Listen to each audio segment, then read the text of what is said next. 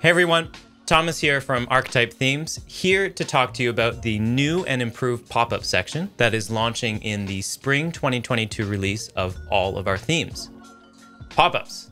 You love them, you hate them, but they work, especially when it comes to building your customer email list. When compared to a traditional footer email signup, OmniSend has seen that they've increased signups by 150%. And blogger Jane Friedman was able to double the size of her email list. Why even bother with an email list?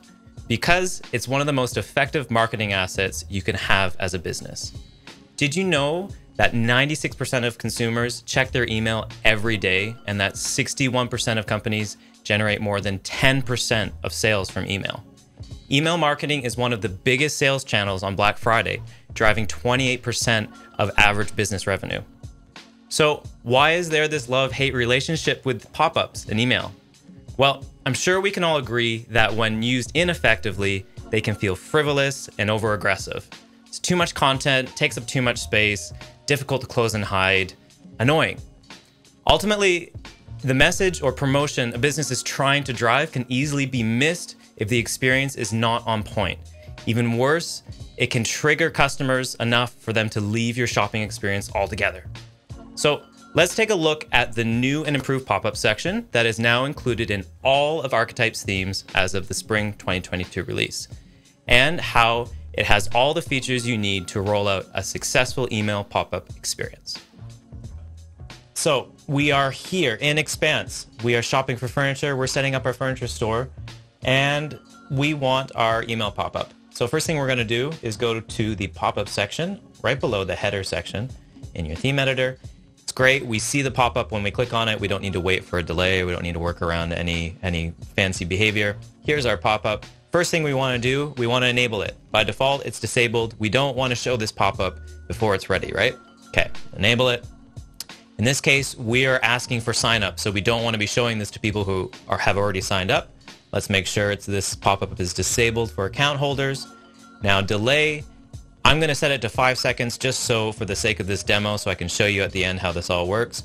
But generally, we're seeing people set it somewhere between 10 and 20 seconds. 10 is more aggressive. More people are going to see it, but they might get maybe triggered from it and it might turn them off. Slower delay gives them a bit more time to do what they're wanting to do, and then it's presented. Really play it to the audience that you're serving. Depends on the audience. There's no magic number here. Frequency. We don't want to show this pop-up for 30 days, let's say. If it's been closed, we don't want to show it again to the customer for 30 days. Setting up our content. In this case, I've got the content pre-filled. Get 10% off your first purchase. Going through. As you can see here now, we have images in our pop-up. So you can set the position of it, left and right. Just gives an extra little something there to a pop-up instead of just having text like we had before. Now for Expanse, it's really cool. We have color schemes. So here we can select through and 3. That's one similar to the first one. You know, I kind of like that first one there, teal. Show social icons. That's all looking great. Newsletter. We want to enable newsletter. That's what's going to let us collect emails. And then button. In this case, we don't want to have a button. We just want the email sign up to be the call to action. You'd use this button if instead of collecting emails, you wanted to send people to a page, promotion, or something that you're wanting to drive traffic to. So that looks good. Let's hit save here. And as you can see, we've got a beautiful desktop pop-up layout. And if we switch to mobile, we can see how this adapts to a mobile audience. We don't show the image on mobile. It's not enough space. Google actually will dock SEO points, will dock your search rankings if your pop-up is not formatted for mobile. So by default, we ship all of these pop-ups with mobile and desktops versions. Now, finally, let me get back to the desktop version here. Are you the type of person that sees a pop-up and instantly closes it? Like, don't show me any pop-ups. I'm busy doing something. What is this thing doing here? Well, if you are that type of person, we have a feature for you. Or if you have a lot of customers that you probably think have that reaction, this next feature is for you. So included in all the new versions of our newsletter, of our email pop-up, is a sticky reminder. So we're going to add that over here, just inside of the pop-up section. We're going to add this sticky reminder block. And as you can see, it pops up here in the bottom left corner, get 10% off. So this is just a little reminder, a little nudge on your call to action that is in your pop-up.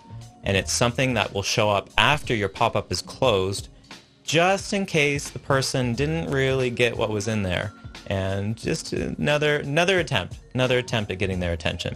So you can set the content here. We have get 10% off, and it's looking good. Well, so let me show you the preview of this site so you can see the full behavior of what this sticky reminder is and how it actually works. I'm gonna hit save here. There we go. Preview. Hide this bar. Okay, I'm just scrolling along here, checking out the products. Oh, no, don't like this. Okay, keep going through, looking at, oh, okay, there's some nice vacuum jugs. And oh, I see get 10% off. Where's that coming from?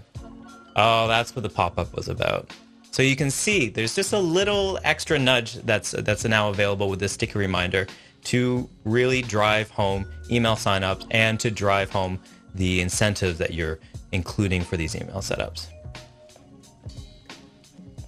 Your email list is one of the most important assets in your marketing toolkit, and email pop-ups are an effective way to growing it. Check out our new and improved pop-up section available in the latest spring 2022 release of all of our themes. That's it for this feature walkthrough. Until next time, happy theming!